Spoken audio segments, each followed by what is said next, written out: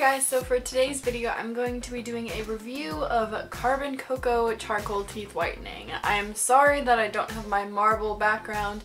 It is packed for college right now. I move into my dorm the day after I'm filming this, so I'm so excited! But yeah, today is going to be a Carbon Coco Teeth Whitening review, and demo, I guess, so let's just get right into it. But before we do, don't forget to stop watching and subscribe to join the family, and don't forget to turn on that bell so that you know whenever I upload.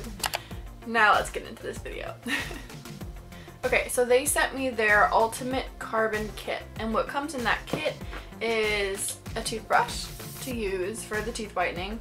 They sent me this Spearmint Carbon Coco Activated Charcoal Toothpaste, and then they sent the Carbon Coco Natural Teeth Whitening like powder. So for this is what they call the tooth polish. Basically, to use this, all you do is you wet the toothbrush, you would dip in the brush into the powder, and then you brush your teeth for 2 to 3 minutes, and then rinse, and then brush with the toothpaste. I've used this a few times. I wanted to wait on this review until I actually tried this for a little bit and saw if it did anything or what it did, and overall I like it. I think that it has been overall kind of brightening my smile, whitening my teeth a little bit. It can get a little messy, but it is tasteless, smellless. It is just kind of there. It's a little weird texture, and then you just rinse it out. But the nice thing that I really love about this is that it doesn't hurt my teeth. I have super sensitive teeth, and I can't use Crest white strips or anything because it hurts my teeth. Like, it makes my teeth hurt.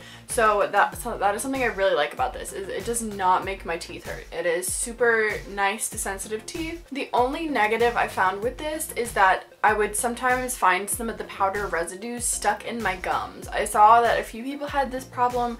I don't know, certain people just have different kinds of teeth, I guess. I don't know, but I would find some of this in my gums.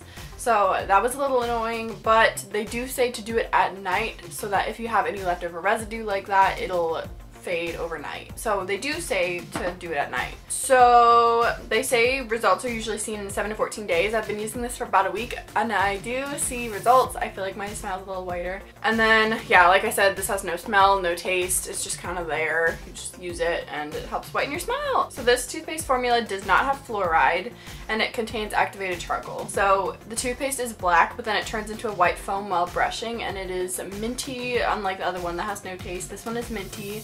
And this is designed to protect your teeth from farther staining throughout the day so that you won't mess up the results from the other tooth whitener. So this is more to kind of keep your results and get rid of any excess residue or anything, and to keep your teeth white and to help protect your teeth from getting discolored, and this is to get your teeth white.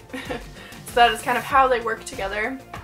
The instructions are to brush with this toothpaste after using the tooth polish at night in place of your regular toothpaste. This is a little bit more about the product. They said, unlike the unusual activated charcoal from health stores, this is made of finely milled organic coconut activated charcoal with a hint of bentonite clay and lemon myrtle.